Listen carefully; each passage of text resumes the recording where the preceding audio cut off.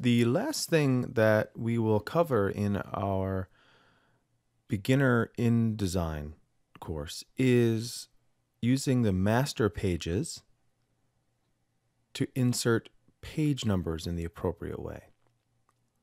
Master pages, if you look under the Pages tab here in the palettes, master pages are above this line right here.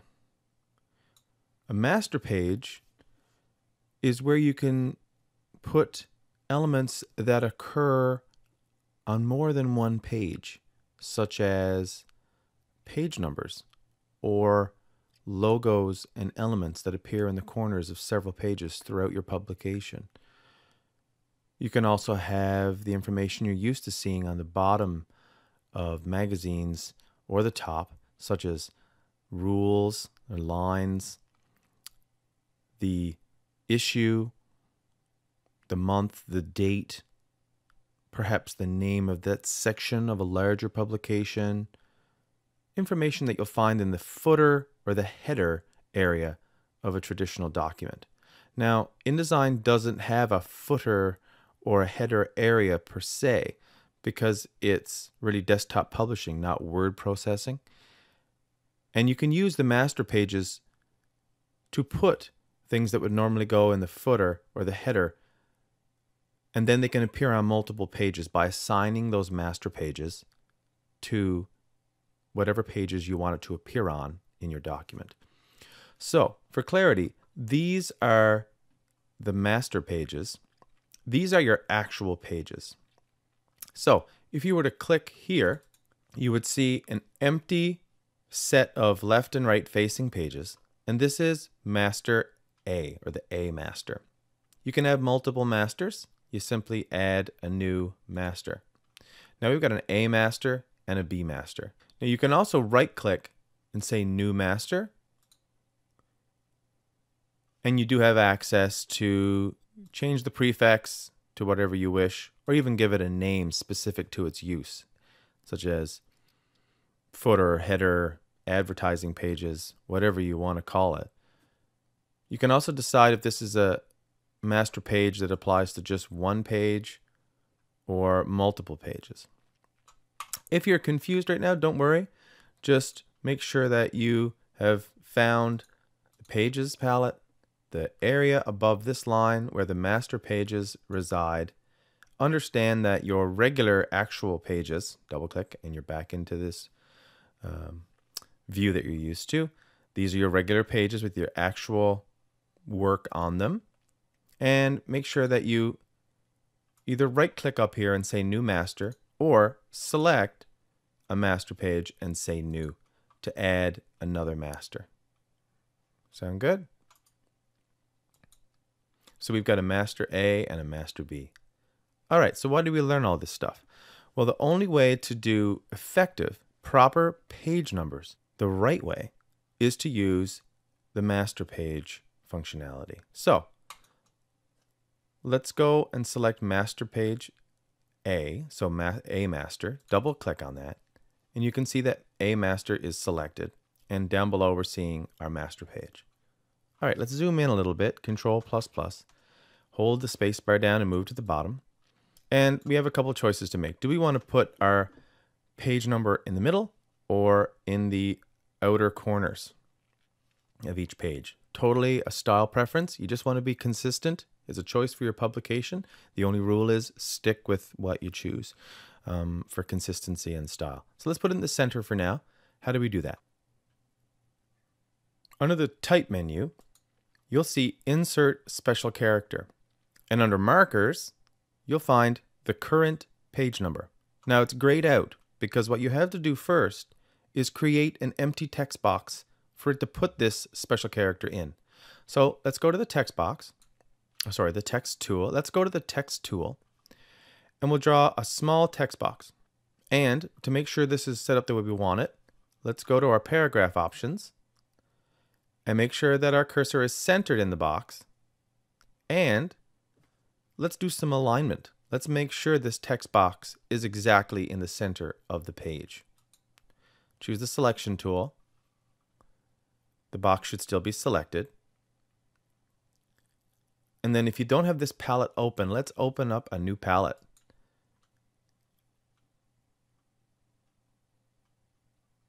It's under Objects and Layout. Choose Align. This should have given you a pop-up of a new palette. You can dock this palette. The Align palette is very popular, very useful. And you can see a lot of options here. Under Align To, right-click and choose Align to Page. This allows you to align this object to the exact center of a page. And if you float over any of these, their descriptor is quite clear about what it does. Now, we can talk more about the align functionality in our Advanced InDesign course. But for now, this is just a great way to be sure that something like a page number is in the exact center of the page. But remember, you have to say align to page. Align to selection is a whole different idea. Now, in a simpler sense, if you do grab this text box and start to move it around, and it's a little bit tedious to grab it, you might have to zoom in, Control plus.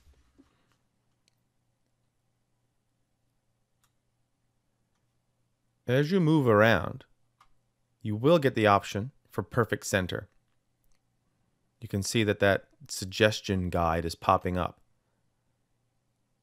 Now, sometimes these guides can lie to you because there could be something higher up on the page that it's offering alignment with. Do you want to align with some object that we have higher up in the page? So at times that can be something that you can't trust. That said, when you see that sort of purpley pink color, it's generally referring to the page itself, not to other objects. So that is another great way to center this object in the exact center of the page. Okay, so let's double click and make sure our cursor is still inside that box. And now we should have the ability under the Type menu to insert our special character. Remember, we've got the cursor centered inside the text box, and we've got the text box itself centered to the page. Go to the Type menu. Make sure your cursor is down there blinking. Go to Insert Special Character. Go to Markers and say Current Page Number. Now don't worry, that letter A, of course, is not the page number. It's just a placeholder to let you know that this is the page number on the A master. Now, this is a master that we will apply to any pages where we want the page number to be appearing on both pages. So we want to copy this over to there. Now, the one really convenient thing is that since this is a intelligent character, it's a special character, and the computer, the software itself, InDesign, will fill in the appropriate page wherever it's needed. All we have to do is select this box, copy it, paste it, and move it over to the other page. There's our center mark. And that's great. We know it's centered this way. But here's where alignment really comes in. How do we know that this and this page number are exactly straight across from each other? That kind of exact consistency is very important in professional desktop publishing. Now, there's two things you can do. You can bring down a ruler. And if you haven't brought a ruler down before, rulers are easy and they're at your disposal. In both of these rulers, you can bring down guides. So with the guide, you can bring down this guide and that guide. Make sure they're exactly with each other. And then you can compare and use that to ensure that you're both centered in the page and perfectly in alignment with the other page. You can also use Align for this. If you chose both objects, hold Shift to select both objects. I should put one of them out of alignment just to show the example. So there we go, we're off alignment. Select both again. Open up that Align tab again. And this time we're not aligning to the page. We're going to align to selection or selections. So switch this Align to back to Align to Selection. And what we're looking for is align vertical centers. Now, any one of these will work in this case, but align vertical center is a good go-to. So let's choose that. Perfect. They've both aligned to each other. Now they're still both selected, so if I want to drag them down a little bit, I could do that because they're still selected together.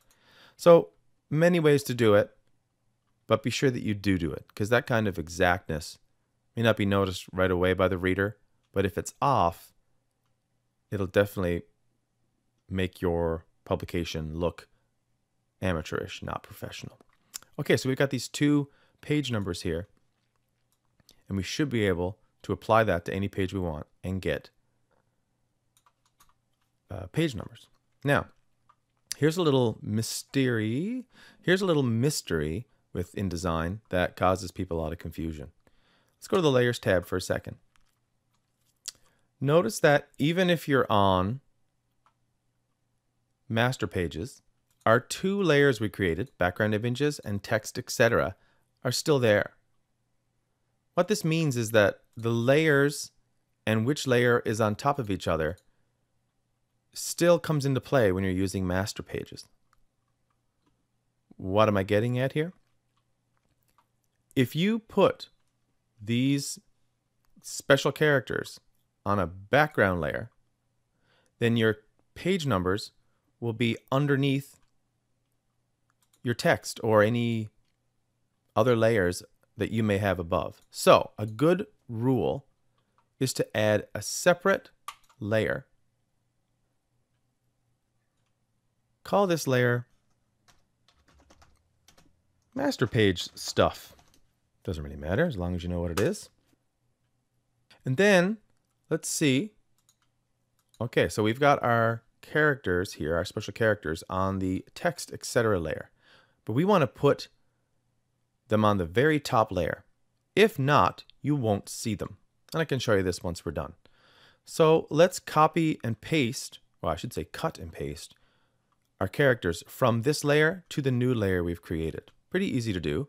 So just to confirm, you can use the visibility button to see what layer they're on. We've selected that layer. That's good. Select both. Hold Shift if you need to. And Control X.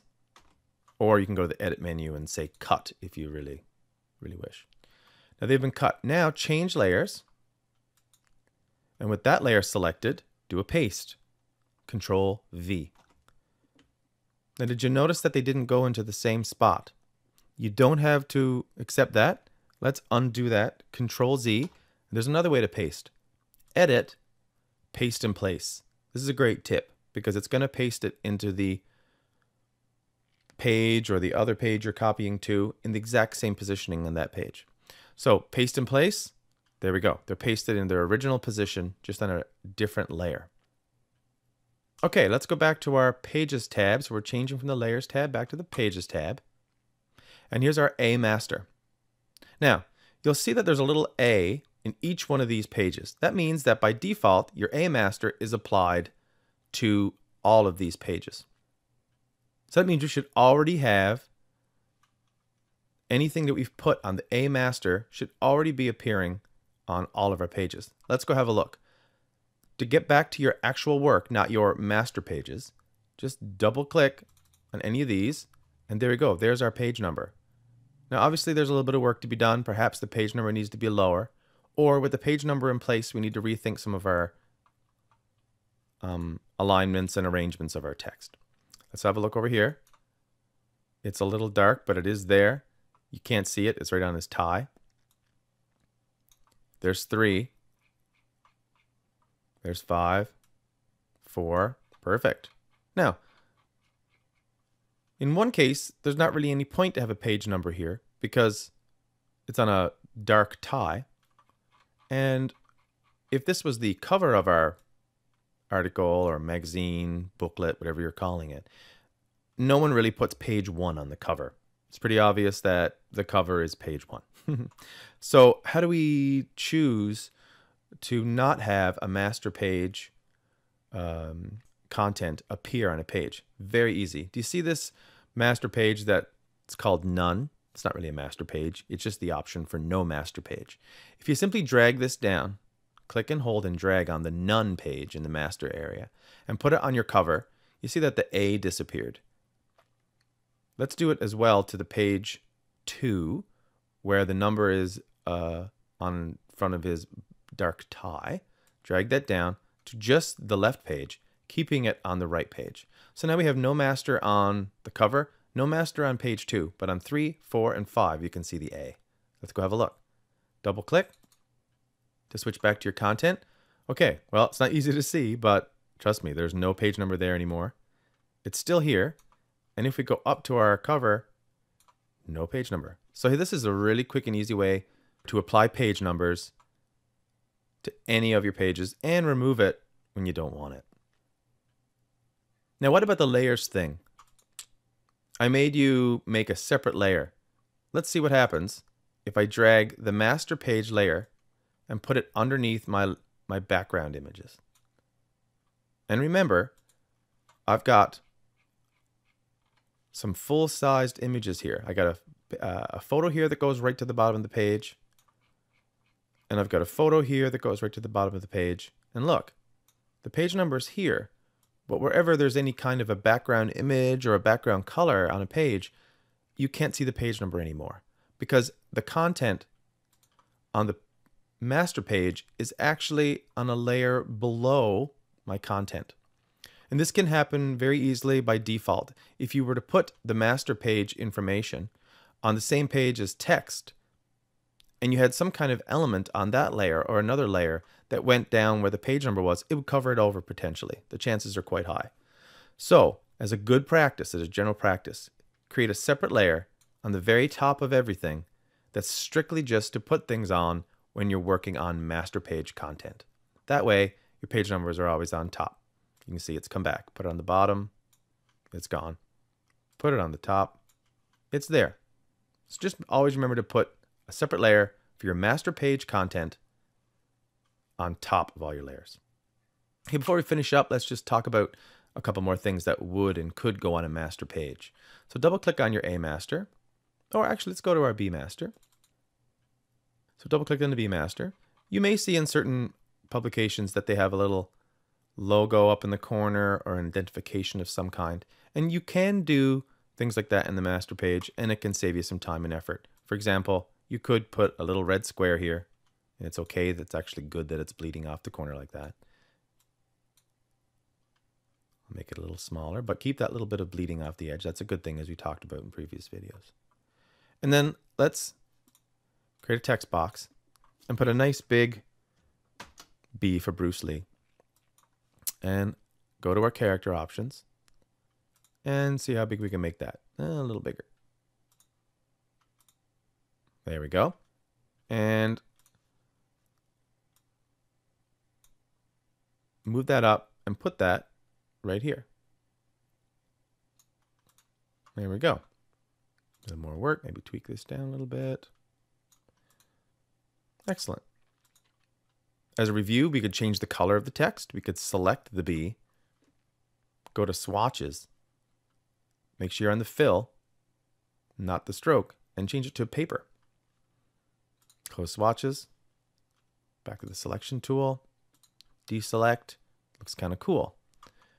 Open up your pages palette and let's assign the B master to just one page in particular. We don't want it here. We want to put the B master on this page only. Not on the cover, not on this page, but we'll put it here on page 5. You can see that the B is here, the A is there. So you do have to drag both sides if you want to assign a master page to both the left and the right. But that is a good thing. It's flexible, allows you to have a master page content here that's different than the page facing it. Okay, let's have a look. How do we get back there? Double click on one of your actual pages and you're back into your real content. So nothing on the cover page because we would design the cover separately. On this page, oh, let's push W. Push W to get a sort of virtual look of what it could really look like. Okay, so scrolling to the bottom, there's our page number, which is on master page A. Remember we dragged none down to page 2 so that we didn't have a page number that wasn't really necessary. And then keep scrolling down. Page 4, yep, master A. And over here, no page number because master B doesn't have a page number on it. You could put it there, but we didn't. And if we've done our work correctly, on master B, there's a decorative logo element on the top corner. We'll close pages down, hold the shift. There we go. So it needs a little bit more adjusting to get the B centered nicely in the red square and some little changes and adjustments. But it does show you exactly how you can use a master page in a creative way. If you've seen this on a magazine appearing throughout the pages at different times, you don't have to recreate it. You can put it in a master page, have a master page created specifically for pages that have this decorative logo and the page number in the bottom. And then wherever you want it throughout the publication, just drag down the master and assign it. And you can do work like this quick and apply it to multiple pages. Don't forget, you can also use the master pages for putting issue, the name of the publication, the date, whatever kind of information you're often seeing when you look at the footer, the header area of a publication. Anything like that that has to be displayed over and over on multiple pages. Using the master page is how you do that effectively and quickly.